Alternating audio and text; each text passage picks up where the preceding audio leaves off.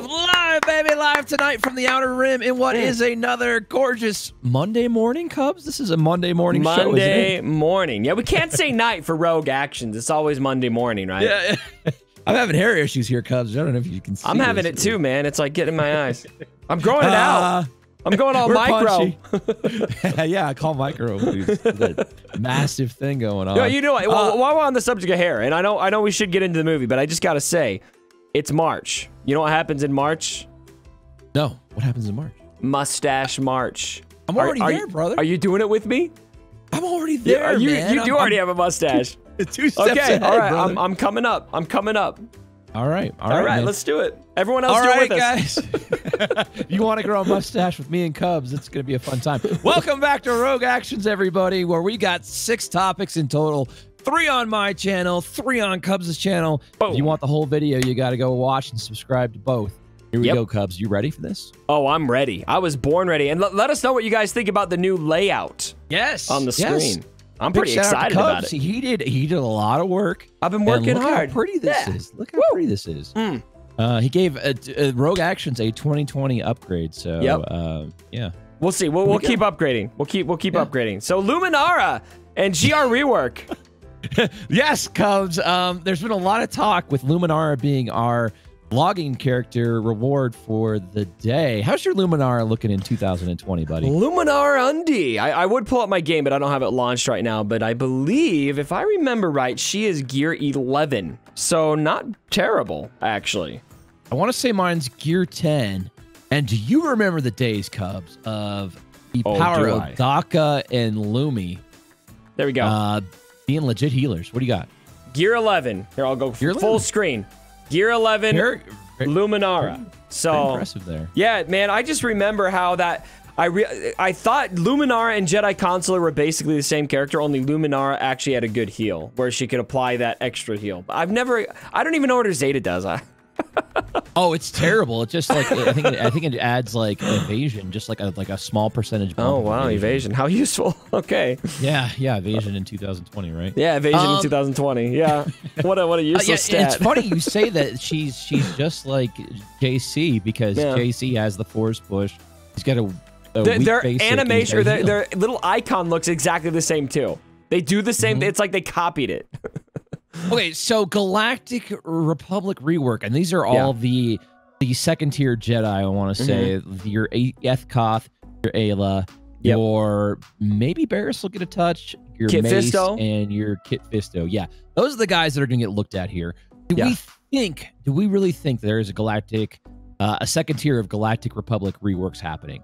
I don't know. It is really interesting that she would be the logging character because to me, what makes a lot more sense for this month is something to do with the Galactic Legends, right? Right. And so it does kind of throw you for a loop, doesn't it? And what would be the catalyst to lead to something? Maybe celebrating the cam unlocks, which are starting to roll in. I don't know, but I would love it. Absolutely love it if my Clone Wars Jedi got a rework. It could mean that we have something else coming other than Galactic Legends this month to do with maybe the Clone Wars TV show, which I would love, but I wouldn't get your hopes up. I think this probably means nothing. Well, maybe it means nothing, but maybe it's light tune-ups just to say they did something. I mean, it's a great story to tell. Not full-on reworks, but you know, we're going to talk about Vet Han a little bit later, and that's more of a tune-up in my mind. But maybe it's something like that, and it's not like, you know, it's just small changes, like we saw with a lot of the Separatist units, where it was just like a sentence deleted here, a sentence added here. Maybe it's like under Ki-Adi-Mundi, it does something, or you know, they specifically call out another unit, something like that. I don't know. Just speculating, but it's interesting that is a weird pick for a logging character. I would get a lot more.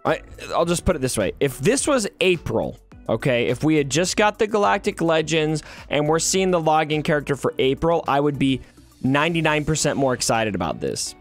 But I have such a hard time seeing them doing anything meaningful with Luminara in the month that they're doing Galactic Legends. Yeah, it just feels weird. I don't know. Yeah, I'm tempering my expectations. Yeah, maybe it was just some random piece of code they had in there, and they're like, whatever, roll with it. They have no coding issues, so We'll get there. They would have been able to move it easily. All right. That's enough on Lumi here. That's more time than she's gotten over the last 4 years. So, content. Yeah, it seems to be a common theme with our shows here. Oh man! But so this is more in line with the dev Q&A. Yeah. And a couple things for the dev Q&A while we're on it. Yeah. I thought I pulled it up, and the very first thing it says, CG Top Hat. He's out sick, or is he out looking for a new job? That was the first thing that came to mind. I was like, we need to get CG Top Cash in here, right, Cubs? Yeah, Top Cash. Hey, check out Top Cash. I got an exclusive interview with him over on my channel. But there was one question deep in that Q&A session where it was just like, what did it say? It was like, do you consider new units content? And they're like, yes, we very much do.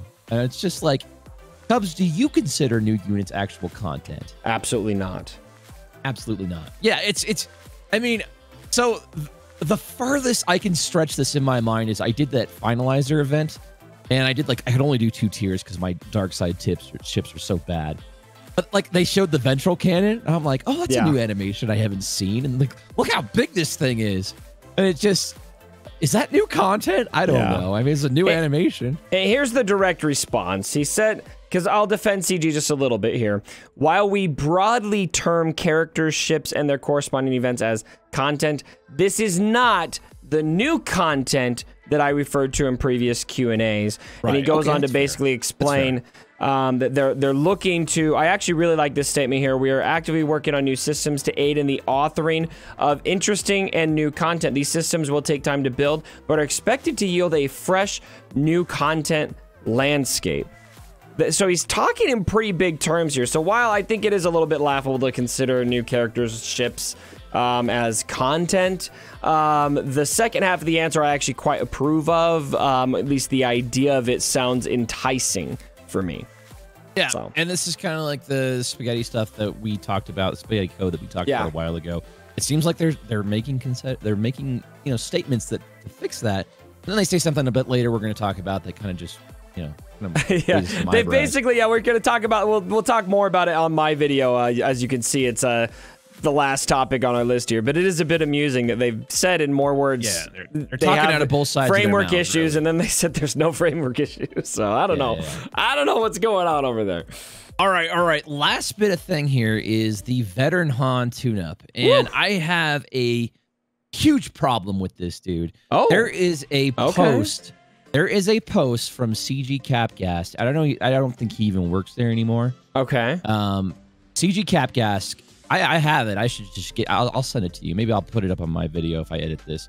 Okay. But basically, what the post says is this was when Resistance, they were required for the JTR event, and everybody was pissed that they had to farm them. Mm-hmm. And it was basically them saying, well, within our lore, they don't really fit within our lore, so they're not getting the resistance tags and blah, blah, blah, right? It was like this long-winded explanation of why they're not going to get the resistance tags. Here we are, all these years later, no resistance tags. We need a cash grab for Kylo Ren, Galactic Legend. So all of a sudden, he's their resistance now, and I guess you can say that Cubs, well, in the new movie, we've learned more about, Han and Chewie, and it makes a bit more sense for them to have resistance tags in 2020 than it did in 2018. But yeah, I don't know, man. It felt like before they were very much making decisions based around lore impacts and how it affects the actual lore, and now they're very much just saying, not a lot of people have their vet Han all leveled up, relicked up. Let's just throw that in there. That's how it feels to me. Am I wrong? Yes. Now, you're not wrong in your genuine, authentic reaction to that. It's okay for you to be upset. But I think this is a player-friendly move. Now, adding Han as a requirement is not a player-friendly move, but adding the resistance tag is very player-friendly. They gave an explanation back in the day on why they didn't have that there. And so the non-player-friendly thing here is to find a character that none of us have and chuck him into the requirements for Kylo Ren. However, if you consider it from a lore perspective, having Vet Han needed for Kylo Ren, I think it actually does make a lot of sense, even though I don't think that's the way they're thinking about it. I think it's meant to be more of a cash grab. Yeah. Giving them the resistance tags in particular is nothing but player friendly because it takes a useless character or somewhat useless character and gives them a squad, gives them a leader. There's nothing bad about that in my view. Now, I could get behind the arguments that including him is not very player friendly, but the specific, you know, angle you're taking here about the tag itself, there's nothing negative about that in my view. Yeah, I don't know, man. I just become so jaded by a lot of the moves recently. To me, it feels like it's like the Ebon Hawk and like the Landos Falcon requirements for, you know, Holdo. It's like I know. Well, like, they didn't really. I mean, yeah. I mean, I see that one both ways. I do. I don't mean don't call me an apologist, Hall. But there's not that many ships for them to include, and so what are they going to include? But you know, basically all those ships I had except for Landos Falcon, and I don't really do ships. Okay, so here's the next question. Here's the next part of it. Okay, hit buddy. me. Yeah. Is either one of these reclassification of resistance characters in Vet Han and Vet Shu, are they going to entice you to level those guys up at this point? I would say it actually kind of does, depending on what the theory crafting looks like. I mean, I don't know if you saw Clash's video about Relic Vet Han. I've seen Clash's video. It's a great video. Yeah, and so imagine, I think when they first came out, there was a lot of speculation, man, if these guys just had the resistance tag, they would be OP as hell. Right. And so I'm intrigued at best right now by what these guys are going to do in a resistance squad, because what I would like to see is, now we've got enough resistance characters, I would like 2 solid resistance squads, and in my opinion, I think that we might get there with Vet Han and Chewie having that resistance tag, but we'll see. So I don't know yet because I haven't had a chance to test it or anything, but I'm intrigued. So it might make me want to farm them. How many? We're up to, like, with these 2 new additions, we're up to almost like 15 resistance characters, right? That's a pretty damn big faction. Yeah, absolutely. And here's something else I want to say. There is something that the original JTR event really missed out on. And you know what it was? What? An old Ben Vader-like moment with Han and Kylo Ren. Oh, yeah. Having Vet Han as a requirement potentially gives us that moment. Yeah, they didn't do that. That was so weird. I may forgive them for including Vet Han in this if we get that moment. Because that would be sick. It would be awesome. It would be very cool. Yep. Well, that's some good speculation and a good video, man. Thanks for coming by the hall again. Sorry, I took a pretty hard stance against you there. I'm sorry about that. No. It's a good conversation, man. I'm good. I'm a big boy.